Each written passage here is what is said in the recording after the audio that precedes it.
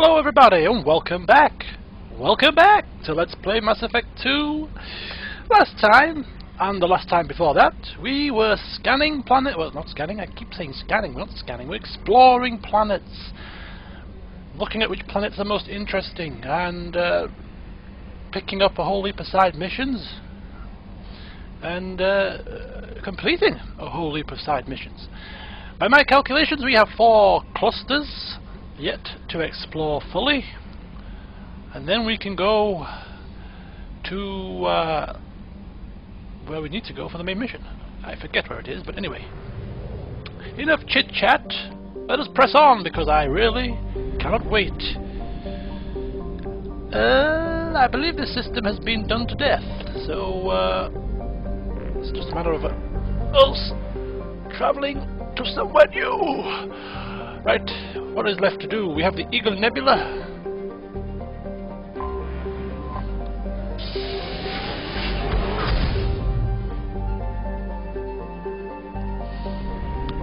And the Relic system. Quite a lot of systems here. We're bound to bump into at least a few planets that need our attention. Right.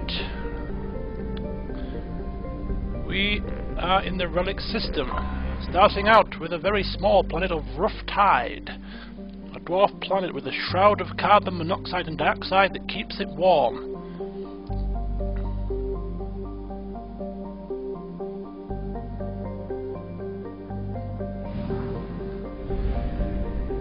Move on to another purpley planet, Praying Mouth.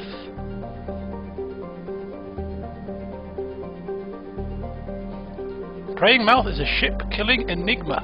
It is the Bermuda Triangle of the Terminus systems. There are many theories why ships never return from there. Undetectable space debris, old disruptor torpedoes, and magnetic mines from a long-forgotten war. Even miniature black holes. But what is clear is that too many ships have been lost there for it to be happenstance.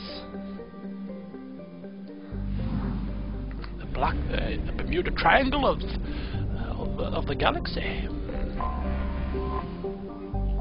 Beach Thunder. Sounds like some kind of corny film, doesn't it? Beach Thunder lives and dies on the price of titanium, the metal being the only reason to come to this frozen rock. The best-selling e-novel, The Hard Stuff, has popularized the story of the miners on the planet. It follows the Hanar and Drell robo-miners competing with Krogan and Vorcha, who simply put on environment suits and lays the titanium out more or less by hand. As the novel's promotional screed says, accidents are frequent, rivalry is fierce, and vengeance served up fast.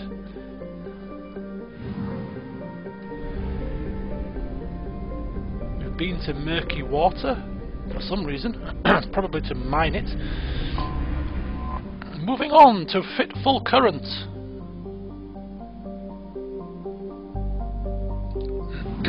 No interesting backstory about that place. Murky Water. Despite the name, Murky Water has yet to show any signs of having water whatsoever. Its name is a literal translation from the original Hanar, who consider murky water a sign of danger.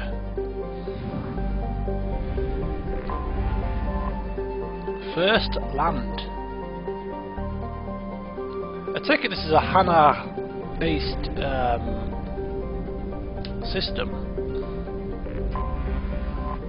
Island Wind.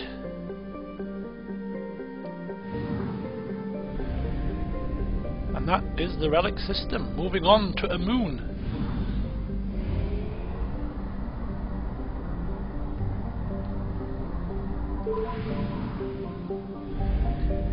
So here we are, the Amoon system. Neath. Cold and dry, Neath has a thin nitrogen atmosphere and vast salt flats at its equator, which is warm enough for liquid water to pool during the summer period. The revealed salt is collected and sold to sodium-poor planets for agricultural purposes. During the Anna rebellions, Neath was a staging ground for the Eclipse ships and was the site of their first defeat, when enemy Nehesit surprised and routed them with a superior force. Some wreckage from the battle can still be found on the planet today.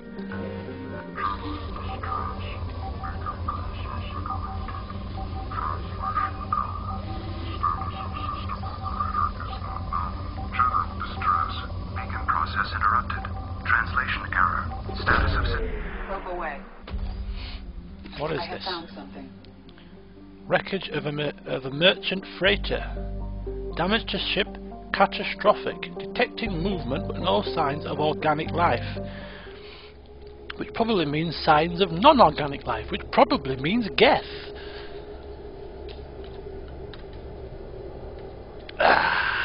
You know what, I was so Saturday night tonight, I was supposed to go out and watch Star Wars, but I didn't get round to doing so because none of my friends was going out, so Saturday night has become Star Wars night for me. I'll take Zaid and Garrus. So instead I'm sat here LPing this to a finish. He's probably got about between 4 and 5 hours left of this game, and I'm going to play it all tonight in one last hurrah, so to speak. And I was going to go out today and buy some wine. I decided against it, and now I'm regretting the decision.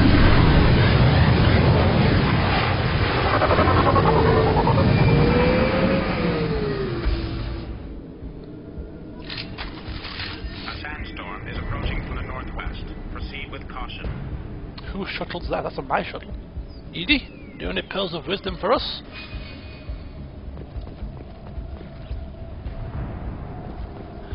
I don't like the look of this.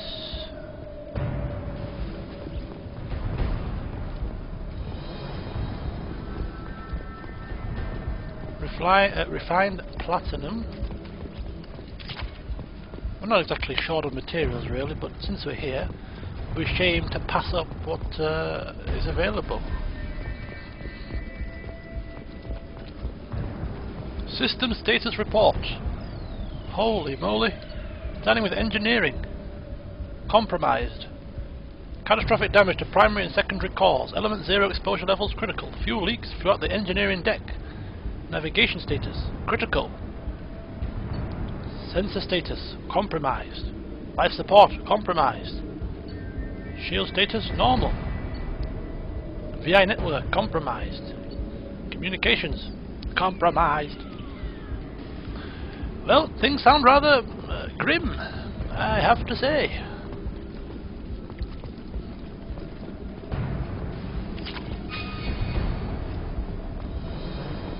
Some more logs over here. Navigator's log. Captain, short-range sensors just went offline and I'm locked out of helm control. The VI is reporting malfunctions all over the ship.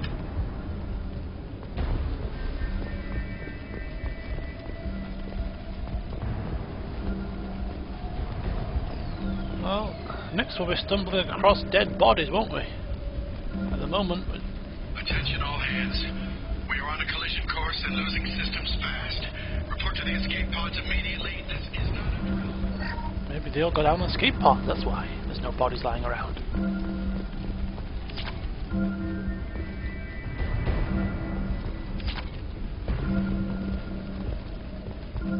Shipping manifest. 14 crates of reflective mech armor, 180 Loki mechs, and 1 big mech, which means we're going to get a nasty surprise very soon, aren't we? They're probably going to ambush us from down here somewhere, whilst we're up here messing about with the ship.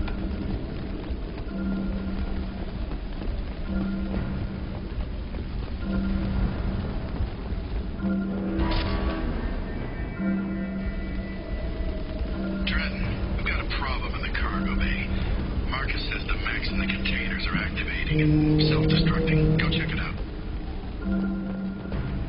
Maybe that's what caused the accident. Multiple hostiles powering up at your location.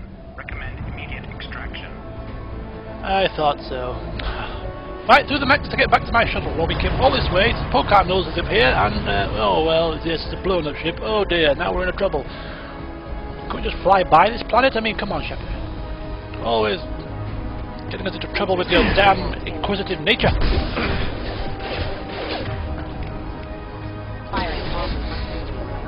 Garrus, you have overload. What's left to worry about? Yeah!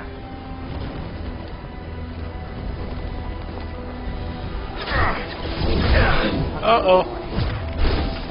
Woo! Bouncy bouncy! And they fell down, look! Whoa dear, fell down the hill. Storm activity has reduced visibility to 90%. How very clumsy. Shuttle for evacuation. Uh-oh.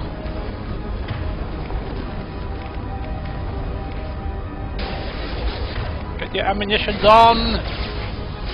Oops-a-daisy. Stuck my head up at the wrong moment. And now I'm out of cover. Why am I not clear? What the hell? Uh-oh, Garrus is down.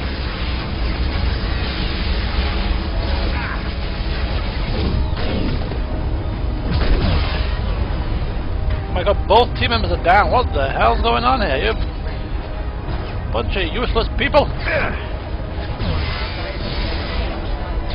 Sandstorm activity has reduced visibility to 65%. Proceed to shut your quarterback. Ah! Help me! I'm getting sideswiped. Come on, let's get to the shuttle.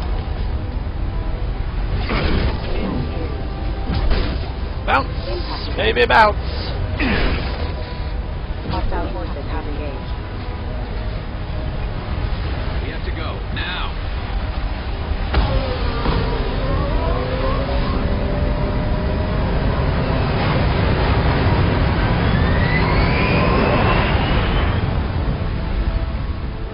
Found no survivors. Deactivated distress beacon.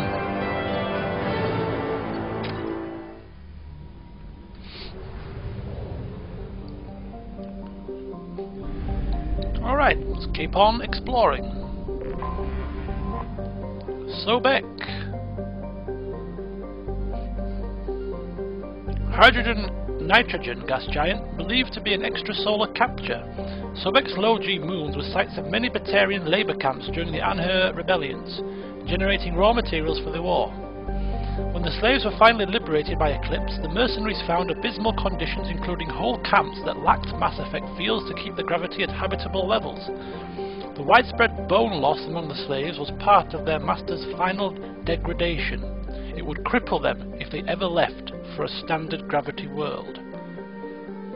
The plight of the slaves soon garnered galactic media attention, and several charities sprang up to pay for their physical therapy and find them gainful employment.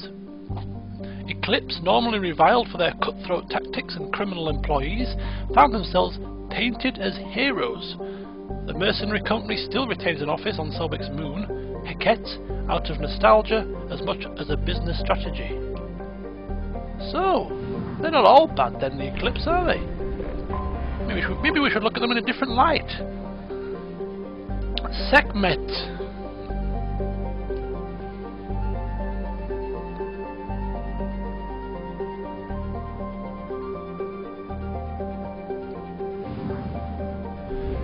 And finally,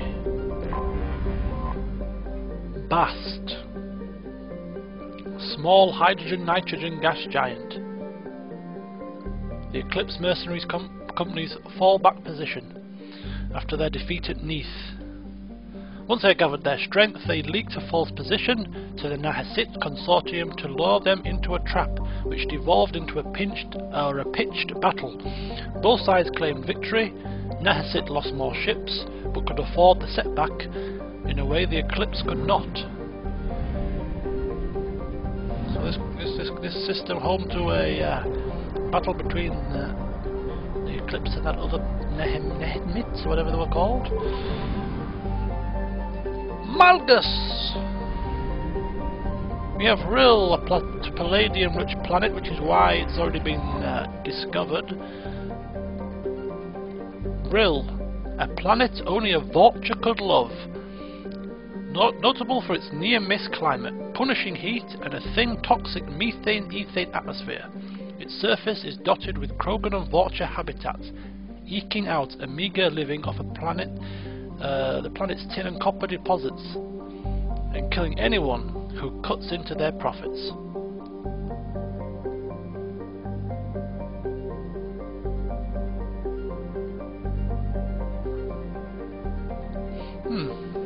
Sounds like a charming place to be. The rather large Uzin, named for one of the many Krogan gods of vengeance. Uzin is a gas giant close enough to its orange sun that none of its moons are considered habitable.